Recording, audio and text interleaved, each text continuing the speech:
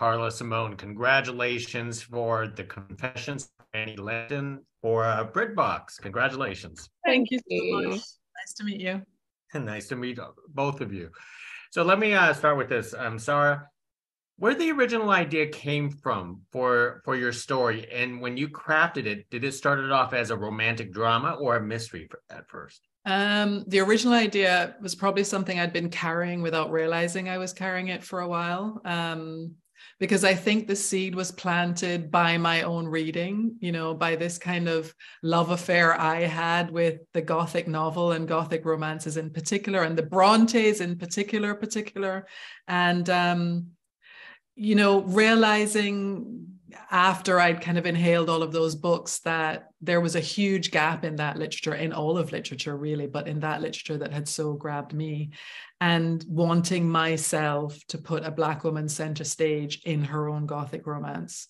And so when I sort of formed the intention to write a novel, I think that was very much at the forefront of my mind. It was like, I think what you read comes out in what you write, but what I read had this sort of void in it, and it felt really powerful and like a privilege to be able to fill that. I've forgotten the second part of your question. I'm sorry. Was it originally started off as a romantic drama or mystery? I actually remember the minute that the character Frannie came alive for me, I could see her very distinctly, this kind of Jamaican woman in this London fog, standing on the steps of this Mayfair mansion. And I knew she'd been accused of murder. And how is she going to defend herself in the early 19th century in London at a time when people couldn't really give a damn about people like her and she had no voice? And for me, those were the ingredients of the story. It's like, she's in extreme jeopardy, but she's in this society where no one listens to her. No one gives her any credit for any intelligence. People assume she's a savage and therefore assume she's done this thing. But I think even more than that, she's been told she's a savage, and now she's being told she's done this thing, and she really can't remember doing it. So she's got to advocate for herself. She's got to be her own defense. So it was very much a murder mystery. But then what complicates a murder mystery or anything in life better than love does? So, you know, it had to be a love affair as well. Most excellent. Karla-Simone, so many things could easily attracted you to this project. So what was on the top of the list that drew you saying, I have to be part of this? Generally, the fact that she was a Jamaican woman in a period drama, I thought that was just like unheard of and like so unique and so incredible. The fact that the story is from her perspective, she's fighting to tell her story. And yeah, I was just so in awe of who she was on the page. She was just so witty and was very outspoken and very intelligent, and sometimes she made me giggle because I just couldn't quite believe she was saying what she was saying. And yeah, I just thought to play someone so powerful but also so vulnerable was like a dream to be able to play. Wow. Sara, you have to adapt your own book onto screen. How difficult was that, and was 4 episodes enough? It felt impossible before I did it. I honestly felt like I did not want to do it. I really had to be persuaded to do it. And I did not know what I was doing. I'll put my hands up and say that now because, you know, people read novels, but you don't read screenplays. And I'd gobbled down, you know, thousands and thousands of novels in my life. I had never read a single screenplay. And now I was faced with the job of having to write 4. I just didn't know what I was doing. So I had to give myself a kind of crash course. And I had to figure out, this is not just writing a screenplay, it's also adapting, which is a particular kind of skill. And I had to figure out, what is it that we keep? What's the core of the story that's going to translate well to screen? And what do I have to ditch in order to make it translate well to screen?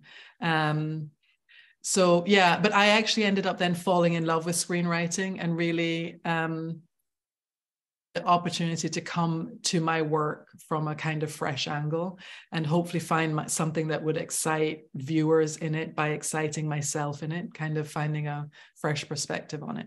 Most excellent. Karla-Simone, you know, you're playing Frannie here is such a complicated character. How did you want to approach Frannie onto screen? And did you have to pick up Sara's book to help with the? I mean, absolutely. I think it's really important to read the source material, because, you know, she is a character that already exists, a character that is loved. Whilst I didn't approach it in trying to make her lovable, I was very aware that, you know, for me personally, I think it's quite important to kind of stick to the kind of the core root of who a character is. And, you know, the book was like an immense help. I had like a whole backstory of her life, which was incredible. And yeah, because the story is just told from her perspective, I felt like I had so many different like holes that were being filled in for me. But yeah, I'm from the script, which is obviously a bit different to the novel. But yeah, from that, I just kind of, my main goal was to create a person, create a human being, not really think about the exteriors. Of course, it meant a lot that Sara liked my portrayal of Frannie, but yeah, I couldn't really think about how everyone was seeing her. It was very much just fleshing her out as a human being and staying truthful to her journey and her story and being as raw and authentic as possible.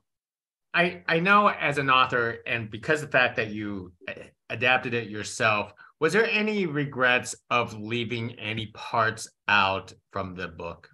Oh, yeah. I mean, you know, you have to kill your darlings when you're writing a novel, and then you have to kill the darlings that survived when you're writing a screenplay. Mm-hmm.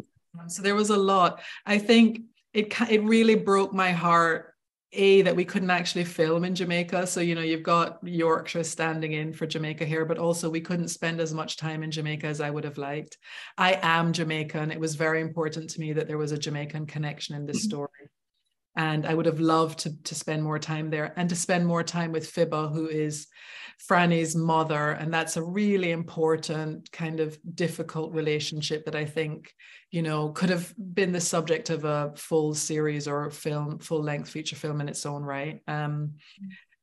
But it was a lesson in, you know, I like to quote Hilary Mantel, who said something like, every story is a triumph of deletion. You know, she was the queen of storytelling. And it's true. Like, it's a lesson in, you cut things away and hopefully it makes what remains more powerful. A lesson I learned early on in writing the novel. And so for me, it was a way of making sure we kept the tension and the pace by cutting out stuff that might be seen as backstory rather than central to the plot. Karla-Simone, I'm going to throw the last one to you. Mm-hmm. How long and difficult was it to work on that Jamaican accent? Honestly, it didn't take that long. Yeah, I had a couple of sessions with a vocal coach, and we were kind of trying to figure out what specific kind of accent we were going for, because there wasn't much references for that time, 1800s. So yeah, it was kind of, we just wanted a Jamaican accent, but you know, she was raised and educated by John Langton, who's an English man, so she, you know, has the English inflections on that, so she's got quite a posh accent. And then from then I just kind of listened to a lot of people that have posh Jamaican accents, and also my family, I could draw from then. You know, I grew up around a lot of Jamaican accents, so it was kind of easy to kind of, you know, if I see a word, I'm like, that doesn't quite sound right, it has to be like this. Yeah, and just filled her out. I just kind of, when I got there on the first day of set, from wearing like the costume and the corset, I think that was the first time where I felt like, oh, that's her voice. And I just kind of just went with it. Most excellent. Sara, Karla-Simone, thank you very much for carrying this conversation. We do need more of this type of drama. So, Sara, I hope you get back to writing again. I will. Thank you. It's been a pleasure to chat with you. Thank you. Thank you.